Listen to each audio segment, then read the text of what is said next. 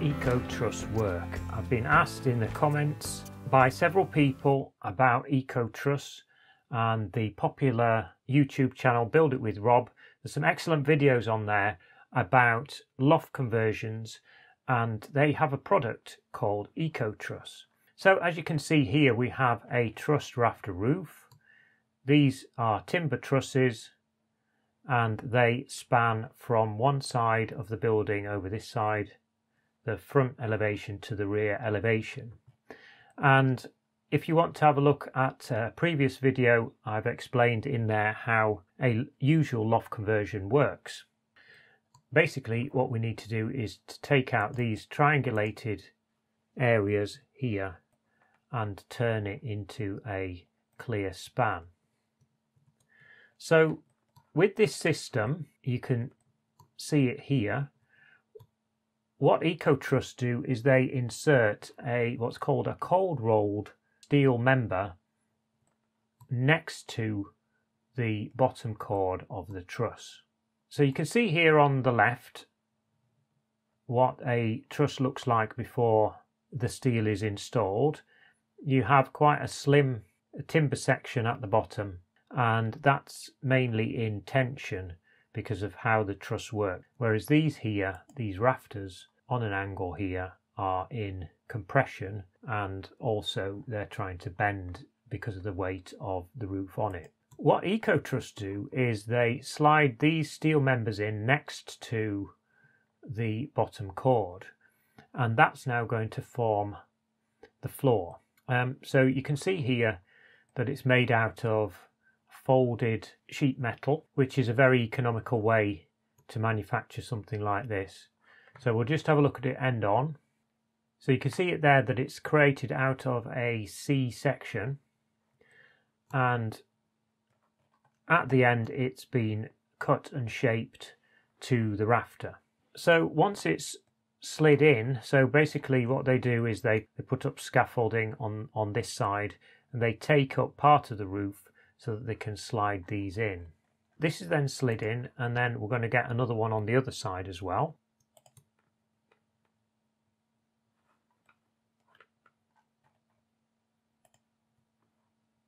So this is sandwiching the truss in between, and that's done for each and every truss. So obviously there's a lot of steel here, and that's quite interesting because really, if you look top down here, then it's only the center portion that actually needs a new floor because of the additional load that you're going to be putting on it. This triangular area here at the eaves is probably only going to be used for very light storage because there's no headroom in there. Let's have a look then at how this works. So they insert this steel member in here, and then they bolt up another C-section up against the rafter. Now, as far as I can see, the only reason for having this particular cut here is because what they want to do is extend that. So let's just extend this now. And if we do that, we can see that it's sliding past there, and it's probably going to go along sort of to about there. And then they'll probably bolt through at this point here. So you can see why this has been cut back. Now that's excellent, I would say, in terms of bolting this on there and triangulating the structure.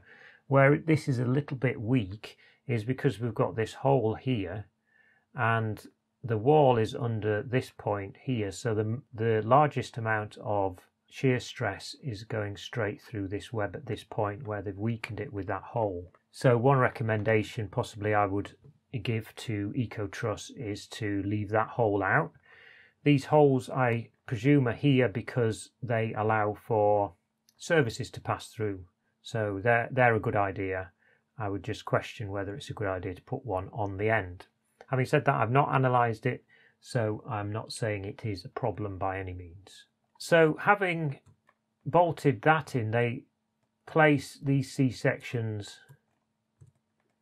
at each side of the sloping rafter, and that then continues all the way up to the top.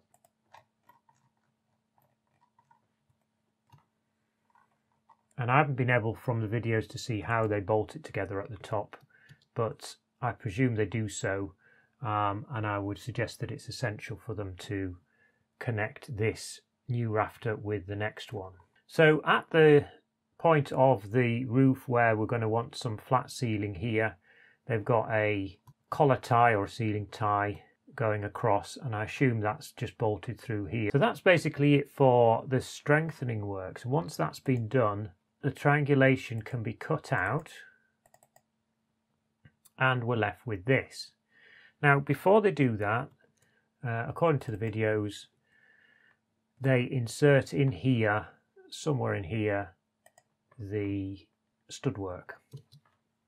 And as far as I can tell, that's not particularly load bearing. All that is it creates a line for the plasterboard so that you've got a closed eaves here, which makes for a cleaner room. So in terms of the structural strength of this system, it's an excellent idea. Basically all they're doing is creating beams from the front to the rear elevation.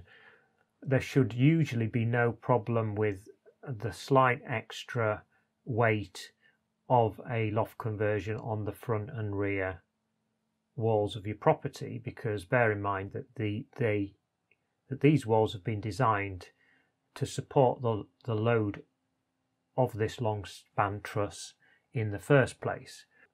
What this is doing is providing additional stiffness and support for the new floor that's going to be going on there. The other thing that's good is that we're getting triangulation here. So we've now got a new bottom chord, we've got a new top chord going down both sides. Presumably they have bolted it together here, here and here, so it's forming a triangle structure, and there's no real reason to assume that these rafters can't now span all the way from here to the ridge, because the steel sections really are strong and stiff, particularly if they've got the timber sandwiched between them. Now the third thing I want to draw attention to that's good about this system, we can see if we take a section here through the floor beams. So you can see here that there's an I-beam created. So we have effectively a top flange, we have a bottom flange, we have a web, and then we've got the timber sandwiched between. Now what this timber does now, rather than being a load bearing element, is it stops this beam from buckling sideways, so that makes it an incredibly strong shape in terms of bending resistance. In terms of stiffness, it's absolutely ideal that you've got all this steel material at the bottom and all this steel material at the top, which makes for a high stiffness. So I would say that this particular system is going to be particularly good in terms of you not feeling any real bounce when you're walking across it, and having a high load capacity. But of course that depends on the calculations being done for this particular beam. Now this is manufactured out of steel sheet. You can see here I've drawn it about 2 millimeters thick, and I imagine that these are about 150 millimeters deep or something like that. They're manufactured out of sheet steel, hopefully they're galvanized.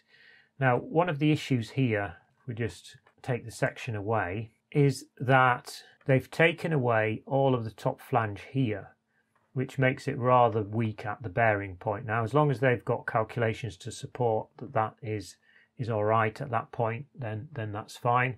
It would be much better really structurally if that top flange carried on a bit further up here, but I totally understand if it can't do so because you've got the other rafter coming in and meeting it at that point.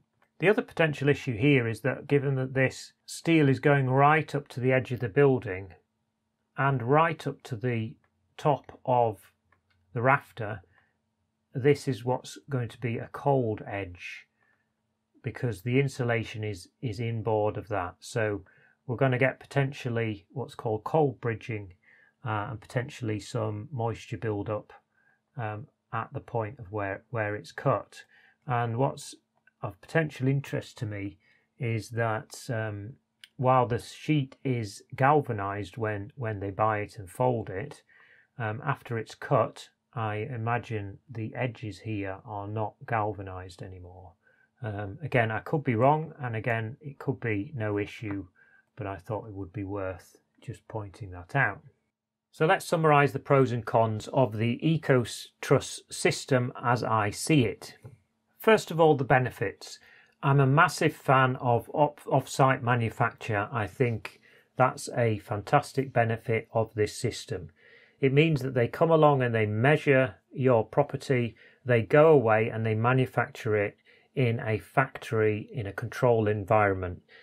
These steel sections, it's going to be measured and folded and cut, probably all done by CNC, that's computer numerical controlled manufacture. So the holes will be laser cut, it will be cut to length by machine, so it's going to be very accurate, and all the labour is done in a factory environment. So what it means is that it's going to be very quick to install. There's going to be less time on site, which is particularly important given that this is going to be your home. So I think those two are the biggest benefits, the off-site manufacture and the related benefit, which is that it's very quick to install and it's going to be very accurate. There's going to be a good finish. I suspect there's going to be very little deflection or bounce on that floor because there's simply so much steel being thrown at this. And the fourth benefit is that there's going to be very little mess because there's going to be no access as such through your house. It's all done off scaffolding and in the roof space itself. So here are some possible downsides. That's just because I want to balance everything out. Obviously, I'm not saying that these are going to be particularly an issue, but these may be the possible potential downsides of the EcoTrus system if you're comparing it with something else. So number one, it's probably not going to be the most economical solution. And that's because the sheer amount of steel that is going to be installed with this system. Having said that, the what we call cold rolled steel sections are an economical way of manufacturing steel sections, and they're very lightweight. But compared with a timber loft conversion, it's probably not the most economical solution, but you have to balance that obviously with the speed of construction. There's going to be removal and reinstatement of roof tiles, felt and battens, whereas if you have a traditional loft conversion, it's all going to be done within the loft space. There's possibly going to have to be a hole created in the wall to get a steel in or two steels in, but the integrity of the roof itself is not going to be compromised necessarily. Whereas with this system, they have to take off the first few lines of tiles so that they can slide the steels in. I think there's potentially going to be more potential for cold bridging than with timber. Now, cold bridging is where the cold side of the roof, which is the outer side of the roof by the tiles, that cold obviously hits the outer edge of the C-section steel, but the other edge of the C-section is on the inside of the property, which is the warm side. So we call that cold bridging.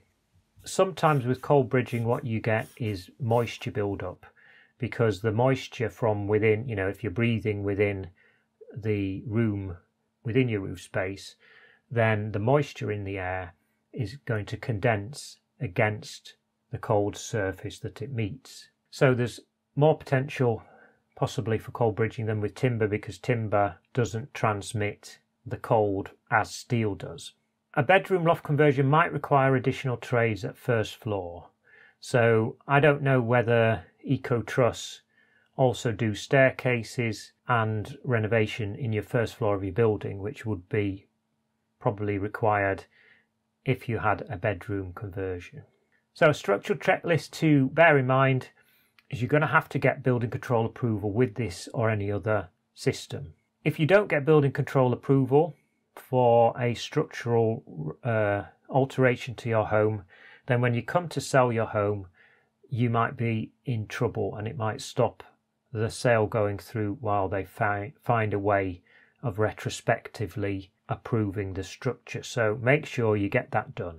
Secondly, calculations might be required for your specific property. Often firms who have system build products have got approval for the product, but we need to then join up the dots between that approval and the calculations they've done for the product and for the specific spans and loads of your property. So with this system, it's always worth asking whether they have got calculations for your specific property. And I assume that they do so because they will need something in order to get building control approval. What improvements could they make?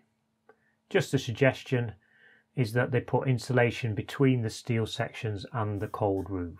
So you're looking at, as these two sections are clamped over the sloping rafter, that they leave a bit of a gap at the top and they slide some insulation in there so that we don't get the cold bridging. I believe it's also good practice to leave a 25mm space for airflow, which would go over the top of the insulation between, and it would be a 25mm gap between the insulation and the felt. And the other possible improvement is to truncate the rafters short of the eaves, again to avoid the cold bridging and to avoid possible moisture build-up at the eaves. Structural improvements, nothing really. It's the weakest point might be that hole at the bearing. If that hole isn't needed, I would suggest to EcoTrus, why not just eliminate that. I've put here in the second bullet point that it's probably overkill. I think probably the amount of steel they're using is well in excess of what they need to use, which is a good thing because the lightweight C-sections are economical in the first place. If you were to go a timber route, you might see some economy, but then obviously it's not going to be built in a factory and it's going to take a longer time to install it. So overall, a big thumbs up for the EcoTrus system and for the great videos they put out. If there's anything else you want me to cover or look at or any questions, then please leave a comment below.